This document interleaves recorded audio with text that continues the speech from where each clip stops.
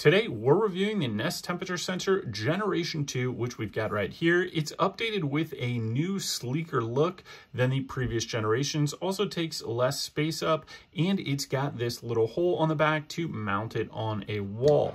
Now, what this is designed to do, it allows you to monitor the temperature in other rooms, and it will report back to the Google Nest app and the Google Nest thermostat, which we've got right here. So when we scroll down to sensors, what we actually will see is that this sensor is reporting at 68 degrees right here, and the thermostat itself is at 72, and that's because I had this in a different room. But what you can do with this is actually hold the temperature of your HVAC system to wherever you've got this located. So I can have my HVAC system heat and cool to make sure that the office is 68 degrees rather than the Nest thermostat and wherever it's located.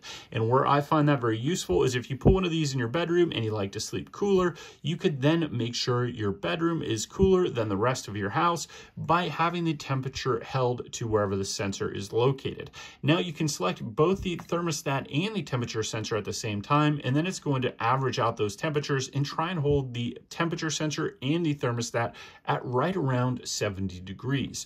Or you could switch off of the sensor and just have the Nest thermostat hold to its internal temperature sensor wherever it's located. So it just gives you versatility to be able to hold the temperature in another room as well as monitor the temperature. And what I found is really nice is if you get one of these and put it throughout your house, you can then adjust your HVAC vents and how hard they're blowing and close or open the dampers to try and more evenly balance your house using the Nest thermostat and a temperature sensor so that the entire house is closer to, let's say, 70 degrees rather than it being 75 in one room and 65 in another room.